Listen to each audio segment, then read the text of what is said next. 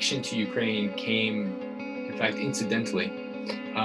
I served in the country in the 1990s as a U.S. Peace Corps volunteer. I had been initially selected to serve in Fiji by the Peace Corps, in fact, but a few weeks before my departure, I was asked to go to Ukraine instead. Now, I had studied classics in college. I had no knowledge of a Slavic language or really of Ukraine beyond a few elemental facts. So that call really changed my life. And after years of serving as a teacher in a village in central Ukraine, I came home to the States, began, as many do, to try to pay off undergraduate loans. But I could not lose this nagging feeling, this sense that my prior ignorance of Ukraine was part of a broader and much larger intellectual and even institutional problem. So I decided to address it. I decided to go back to school to pursue graduate study and to focus on Ukraine and Ukrainian culture in particular. As for Columbia University, when I decided to embark on a PhD, I always knew that I wanted to focus on Ukrainian culture. It was always at the center of my attention. It always surprised and provoked me. And I was very much drawn to the interdisciplinarity of the Ukrainian Studies program at Columbia, which was led at the time by versatile scholars like Mark von Hagen and Vitaly Chernetsky when I arrived. Mark and Vitaly and many others worked alongside Columbia's Slavic Department, the Harriman Institute, of course, the Center for Comparative Literature and Society, and they foregrounded Ukraine both as a dynamic, complex object of knowledge and also as a laboratory for the study of global historical and cultural processes. And I found myself endlessly fascinated. Columbia also was a place that regularly hosted outstanding scholars like Yaroslav Rytsak, Volodymyr Kulik, and Frank Sisson in particular, who has been a really formative and supportive presence in my career and I think in the career of so many others. One of my fondest memories of these years at Columbia, especially today since Mark's passing, is the memory of joining in this team-taught course in Ukrainian history, in which Mark and Frank defied the teleological presentation of Ukraine's past and worked backwards in time, raising a lot of provocative counterfactuals and really pointing to an essential truth about Ukraine and its emergence as the largest country within Europe. And that truth is that Ukraine defied sociocultural gravity. It came together out of the peripheries of empires on the basis of a pervasive idea of freedom and justice at odds with Polish aristocracy to the west and Russian autocracy to the east.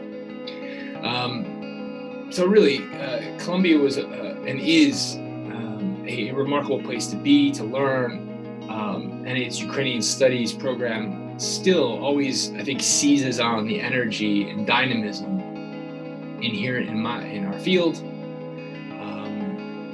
And I really try to promote and contribute to that energy in whatever way I can.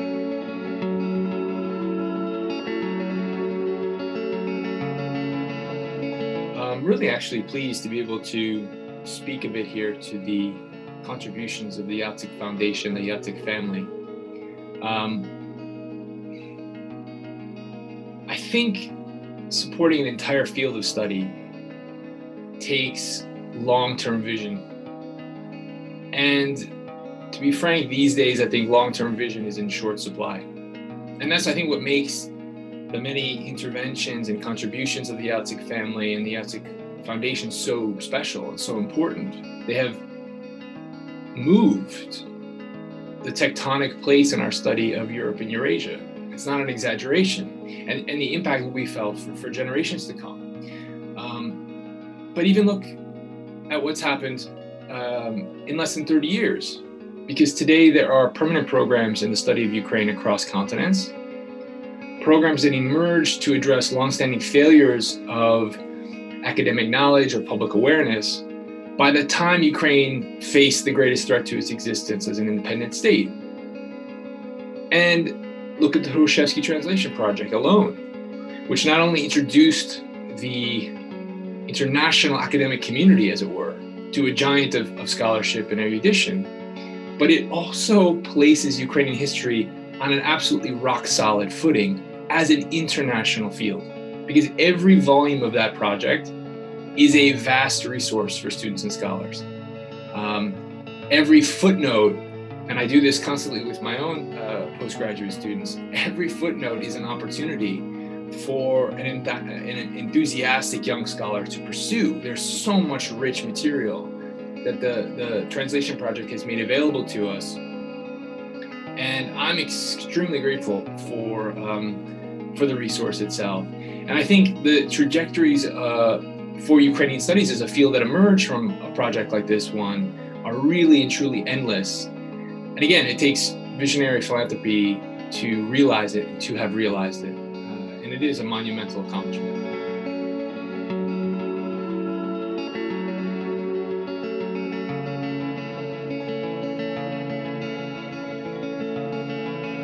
The inception of Cambridge Ukrainian Studies in 2018, our program has trained well over 400 students or so at Cambridge.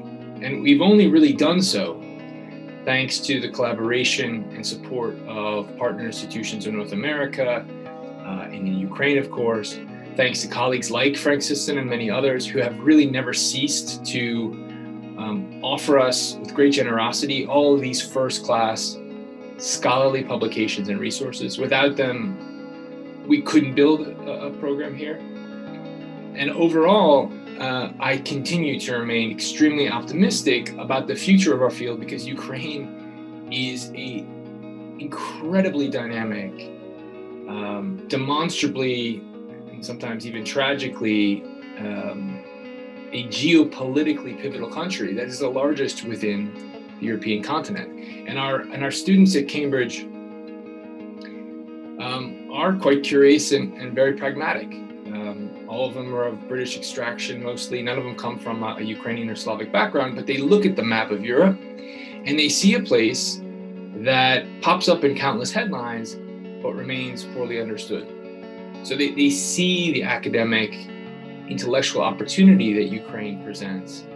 And our job is to help them achieve their objectives. And if we do so, I'm convinced that we'll be making intellectual connections between students, the public, and Ukraine in ways that will last for a very long time. And in general, I'm convinced that the international study of Ukraine has tremendous upside, provided that we keep taking academic risks, provided that we do our best to engender more creativity and connection in our field.